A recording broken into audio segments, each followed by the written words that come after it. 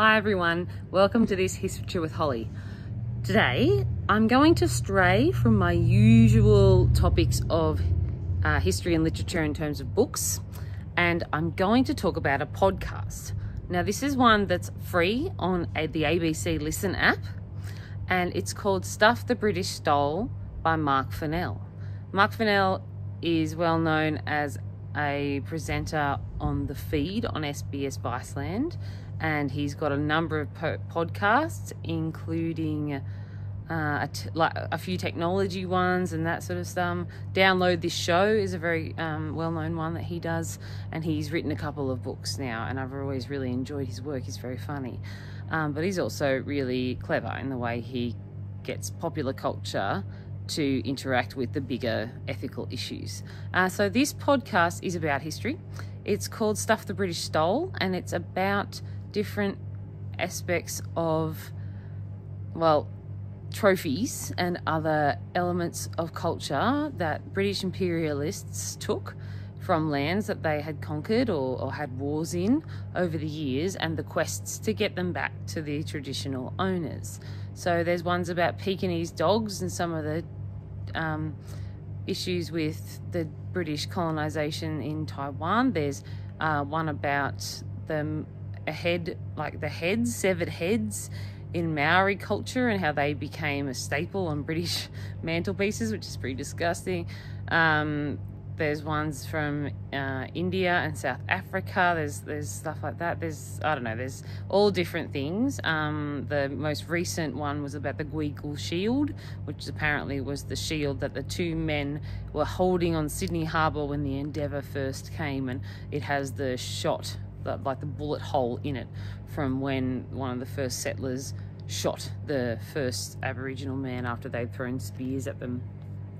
And the quest to figure out, is that actually that shield, and all the challenges around people that are historians that are trying to get it back, traditional owners in the different countries that are trying to get them back, and what they mean and whether it's important to get it back. And also so much interesting stuff about the history of the era that the item comes from, and the ethics around, the understanding. Like one of the most interesting ones was the one about the Maori severed heads, and how one of the women that was part of the cultural integrity unit in the New Zealand government, who was a Maori woman, said about how she was she understood how they didn't think of it, like they didn't think of the indigenous peoples of the nations they were conquering as fully human, and they didn't understand what they were doing, but now we do, and now it's a chance to fix it. And Marc Fennel was saying how amazed he was at how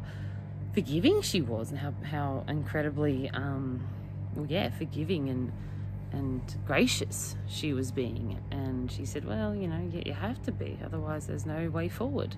I just thought that was fascinating, and it's so true. Like, the only way we can do this is by working together and moving forward. And I'm white through and through. I have no claim to being Indigenous, connected to any Indigenous nation, and yet I'm very sympathetic to all of these, getting these traditional things back. But I can't imagine how heartbreaking it must be for the descendants of these people to have to go through what they have to go through to fight the British government to get their sacred artifacts back, just because the British government was bigger and more powerful and had more advanced weaponry than their ancestors, and so just stole it. And it's really interesting hearing the stories of the people that are fighting to get it back and using the law, obviously, to get it. Anyway, I found that really fascinating. So it's an interesting thing to think about, that idea that we do need to work together, that despite the fact that colonialism is in many ways dead, in terms of actual government policy, it is still very much alive in the lived experience of people who've been colonized. It's still very much alive in the way that artifacts are still stolen and still need to make their way back to traditional owners, even at the very least to the land they were taken from. Like the last episode, the latest episode about the Guigul Shield, you know, the people, the elders that are involved in that process are saying they don't want it for their personal gain. They just want it to be in a museum in Australia. So Australian Aboriginal kids and other cultures can look at it and go, yeah, that's part of our history. They just don't want it over in Britain because it's not as important to them. And the fuss that Britain's put up to stop them getting it, you know. But it really made me wonder about, are we doing the right thing in terms of making, there's not enough people advocating to get these artifacts home.